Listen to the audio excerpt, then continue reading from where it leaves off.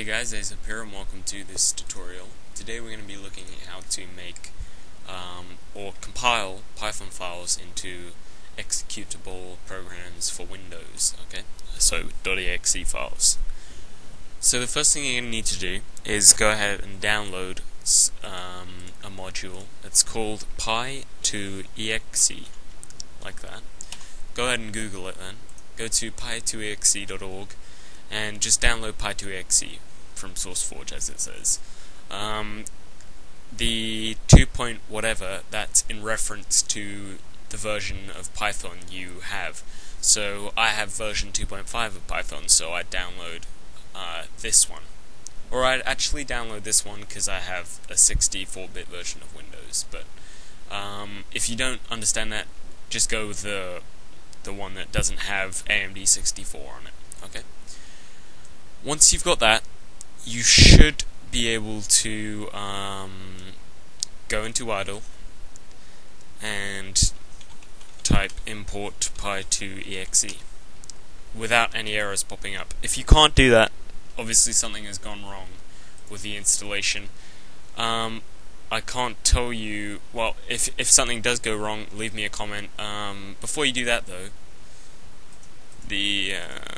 one sec, py2exe.org, there is a tutorial on here, and an FAQ, so you should be able to get by with that. And you can use the IRC channel as well, if you're really desperate. So if you can import py2exe, now you can create your executable. It's really simple. I'm going to go ahead and find a file to make an executable out of. I'm going to go in Python. I'll make an executable of this finder.py. So I'll go in here. That's the one that's already been made. Here, this is what I want. Source.py.pw. So py window basically, because it's using WX Python, so I don't want the console screen to pop up. Now what I'm going to go ahead and do now is create a new file called, it can be called anything, but because it's going to set up the exe file, call it setup.py. Okay? Open it with Notepad.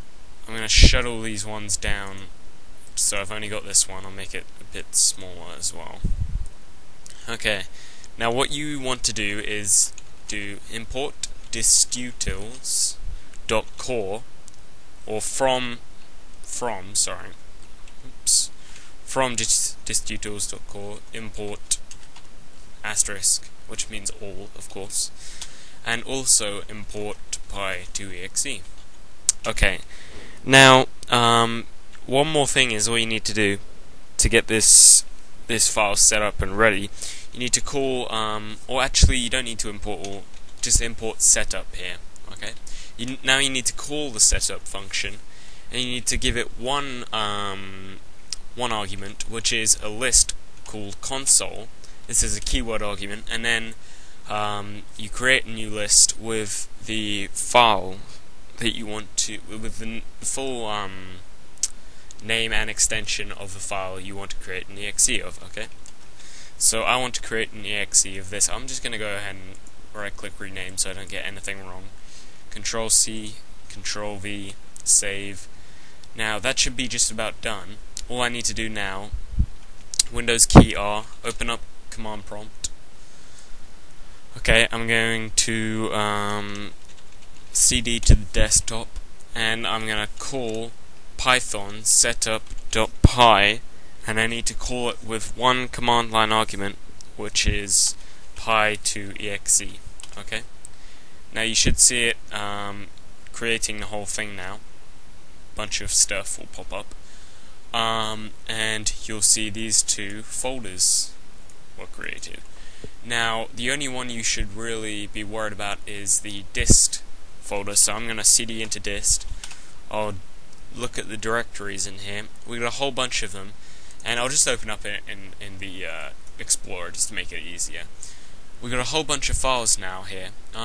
These will all, like the python25.dll, that's like the whole Python language basically, compact into one DLL. these are all the dependencies really that we need to run the program.